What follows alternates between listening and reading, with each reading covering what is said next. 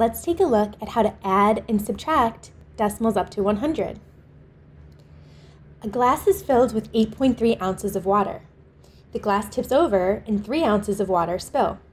How much water is left in the glass? All right, well, to figure out how much water is left, we would need to subtract.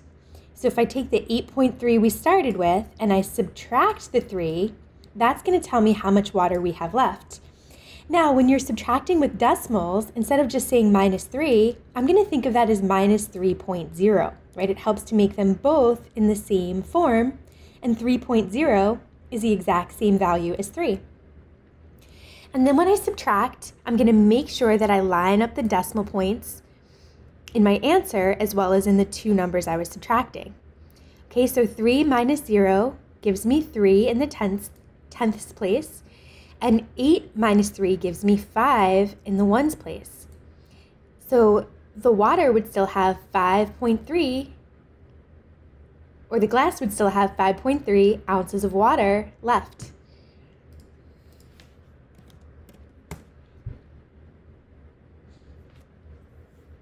Ashley has a balloon filled with 8.1 ounces of helium. She notices a small hole in the balloon. If 1.3 ounces of helium escape the balloon, how much helium remains in the balloon? Okay, well, if I take what it started with and I subtract the amount that it lost, that should leave me with how much is remaining, right? That keyword remaining tells us we're subtracting here. So I'm going to set this one up as 8.1 minus 1.3. And when I'm subtracting with decimals, I'm going to make sure to add up the decimal points in the two numbers as well as my answer. And here, when I say 1 minus 3, I'm going to borrow from here and think of that as 11 minus 3. Okay, well, 11 minus 3 gives me 8. And then in the ones place, 7 minus 1 gives me 6. So the balloon would have 6.8 ounces of helium remaining.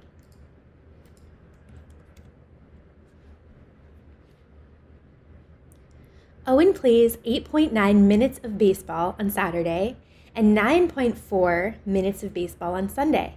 How many minutes of baseball did Owen play over the weekend? Okay, well, if we want the total amount for both Saturday and Sunday, we would have to add these two numbers together. So I'm going to say 8.9 plus 9.4. So in the tenths place, 9 plus 4 gives me 13. So I'm going to write the 3, carry the 1. 8 and 9 is 17, plus the extra 1 makes it 18. So he played 18.3 minutes of baseball over the whole weekend, meaning both Saturday and Sunday.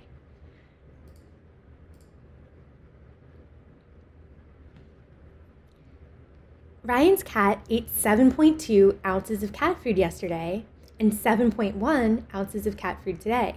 How much has Ryan's cat eaten in the past 2 days combined? Well, if we want to know how much he ate in the 2 days combined, we would need to add those two numbers together. So we're going to say, okay, well, the first day he ate 7.2 ounces, plus on the second day he ate 7.1 ounces. So we're going to add to figure out his total for the 2 days. Now notice I'm lining up my decimal points, and then I'm adding the numbers in each place value. So 2 plus 1 gives me 3 in the tenths place, and in the ones place, 7 plus 7 is 14. So that cat ate 14.3 ounces of food.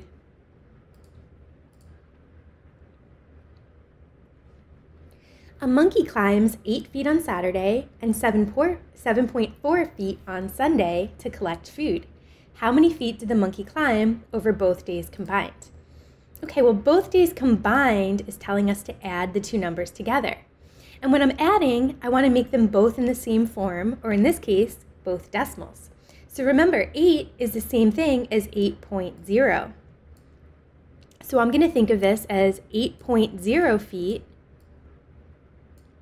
plus 7.4 feet. I'm lining up all the decimals, and then I'm adding the numbers in each place value. So 0 plus 4 gives me 4, and 8 plus 7 gives me 15. So the monkey climbed 15.4 feet over the weekend.